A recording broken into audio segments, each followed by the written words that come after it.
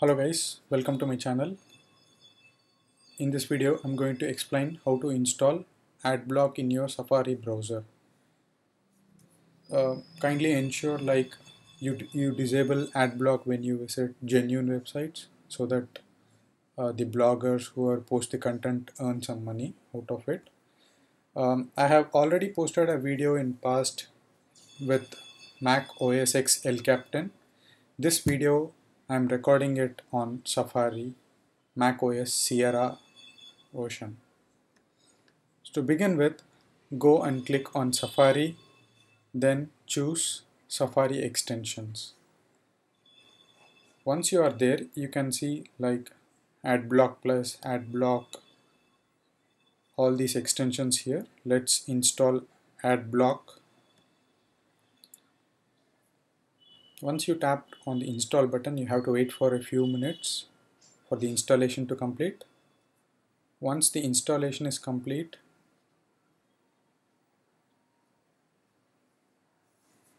you will see this done button. You can make a donation if you want, but it is not mandatory. You can close this window. Once the extension is installed, you can see it shows installed text. So let's visit some websites to check whether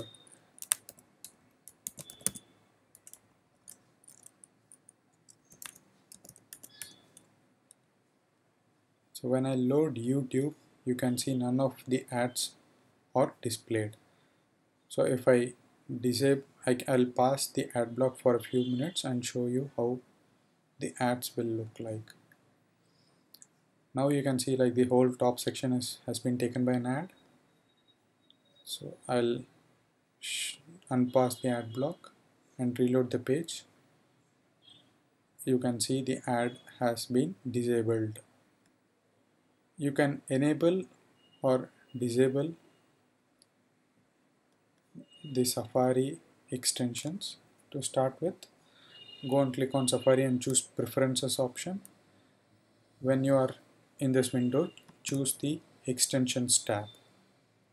Once you are there, if you uncheck this, this means the app has been disabled. You can see the marker icon missing in the URL next to the URL bar. If I tap on check mark it, you can see Adblock icon. If I uncheck this, you can see it is disabled. So by this way, you can enable or disable the Adblock extension. Yeah, as I was saying in the starting, disable ad blocks on genuine websites so that the bloggers earn money out of it. Thanks for watching the video. Please subscribe to my channel.